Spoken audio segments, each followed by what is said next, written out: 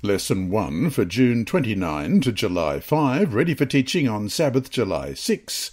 God Created, from the series The Least of These, Ministering to Those in Need, read today by Dr. Percy Harold. Friday, July 5. God is love, we read in Patriarchs and Prophets, page 33. His nature, his law is love. It ever has been. It ever will be, the high and lofty one that inhabiteth eternity, whose ways are everlasting, changeth not. With him is no variableness, neither shadow of turning. Every manifestation of creative power is an expression of infinite love. The sovereignty of God involves fullness of blessing to all created beings. End of quote. And from Welfare Ministry, page 16. If men would do their duty as faithful stewards of their Lord's goods, there would be no cry for bread, none suffering in destitution, none naked and in want.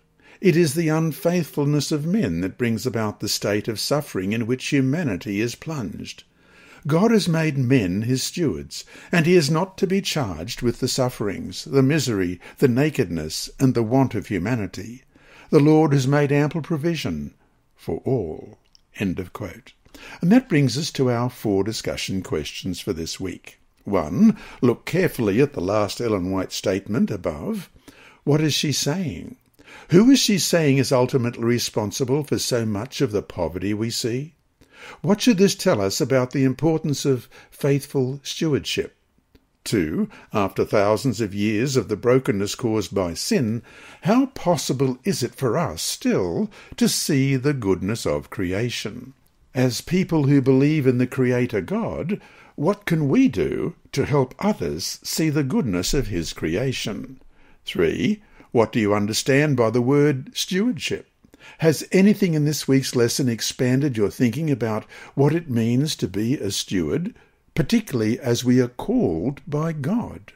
4. How might it change the way we relate to and treat others if we were to see a sign on every person we meet that reminded us that this person is created by God in his image and loved by him? So to summarize this week's lesson, God created a good and complete world, and he appointed human beings, created in his image, to tend and care for his creation. Though sin broke the relationships that God had originally intended for us, we still have a role to play as stewards of the goodness of creation and caretakers of our fellow human beings. Fulfilling this role is one way we can honour God as our Creator. Inside Story. Our mission story this week is titled Girl Prayed for Angels, and it's by Andrew McChesney of Adventist Mission. Food ran out on Sunday morning in 9-year-old Joanne's home. Father abandoned the family after Mother started attending the Seventh-day Adventist Church in the U.S. state of Oregon. Father, who had immigrated with the family to the United States from South Korea, made it clear he would never help them.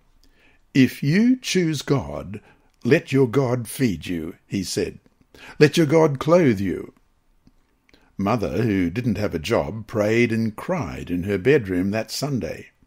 When lunchtime came, Joanne's younger sister complained forlornly, "I'm hungry." Her older sister sat stone-faced, trying to be brave, even though he was helpless. Then Joanne remembered reading in Uncle Arthur's bedtime stories about children who prayed and received help from angels. "All we have to do is pray," she exclaimed. "Uncle Arthur's bedtime stories say that if we pray, the angels will bring us food. Let's pray." Brother rolled his eyes.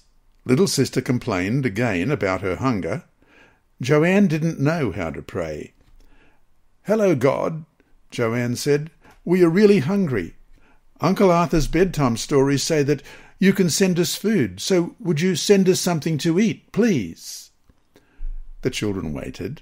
No food. Hours passed, and dinner time came. Joanne thought, "What's wrong? God is late." The children grew hungrier. Mother continued praying and crying in the bedroom.